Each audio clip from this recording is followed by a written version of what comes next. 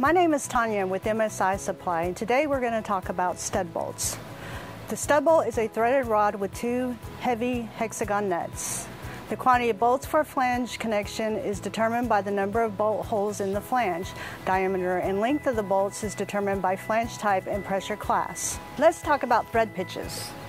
Coarse thread, UNC or UNRC, is the most widely used thread system in most screws, bolts, and nuts. Fine thread, UNF or UNRF, is commonly used in precision application where it is in need of a higher tensile strength.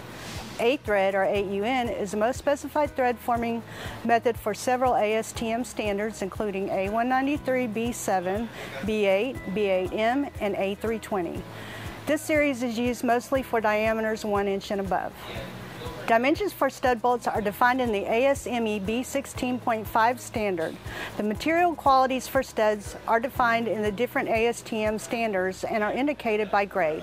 Frequently used grades are A193 for threaded rod and A194 for hex nuts. Grades of studs. Depending on application, studs are made from various materials.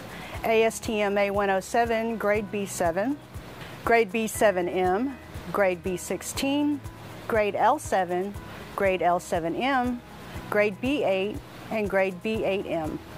Various types of coatings for studs. There is PTFE, or also known as fluoropolymer, or also known as xylene, cadmium plating, zinc electroplating, chromate dips, phosphating, black oxide, and hot dip galvanized.